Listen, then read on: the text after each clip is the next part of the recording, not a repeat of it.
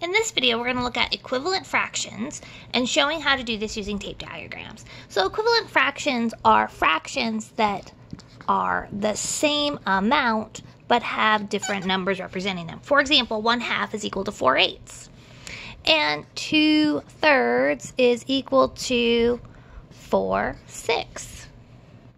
Okay, so again, at some point in our education, we've learned this, but how are you going to first introduce this concept? Okay, so tape diagrams, again, are a great stepping stone in Common Core. So what we're going to do is we're going to use a tape diagram, okay, and we're going to cut it in 2 and shade 1. So this is representing 1/2. Okay, now, what we'd like to do is we'd like to take this same exact shape, but now cut it into a denominator of 8. Okay, so if you think about it, maybe this is the problem that we're asking. 1/2 is equal to how many with a denominator of 8? Okay, so I'm going to come in here, and this is our shaded region, right? Okay, but I want this to not be in 2 pieces, but 8 pieces. So I'm going to come in. Okay, now it's in 4 pieces. Now it's in 8 pieces. So the equivalent to 1/2 is the same thing as 4/8. All right, let's try it again over here. So again, we know what our answer should be, that 2/3 should equal 4/6, but we're going to try it with tape diagrams. So we're going to start off drawing 2/3.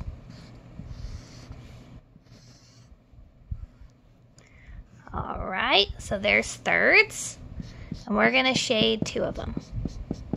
So there we go, that's 2/3.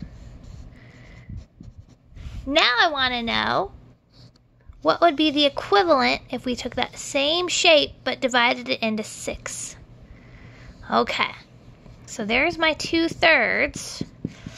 Let's see, to divide this into 6 equal chunks, I'd have to come along and break that and that and that. Let's count. 1, 2, 3, 4, 5, 6. Perfect. Just to make it clearer, and also to make it clear, having them up and down is a great way to show, to make sure that they agree with this. So 2/3 is the same thing as 4/6. All right, so we could come back up here, answer it, and say 4. Cool.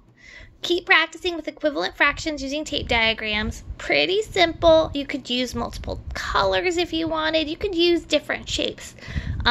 But honestly, tape diagrams are the easiest way to partition. All right, good luck.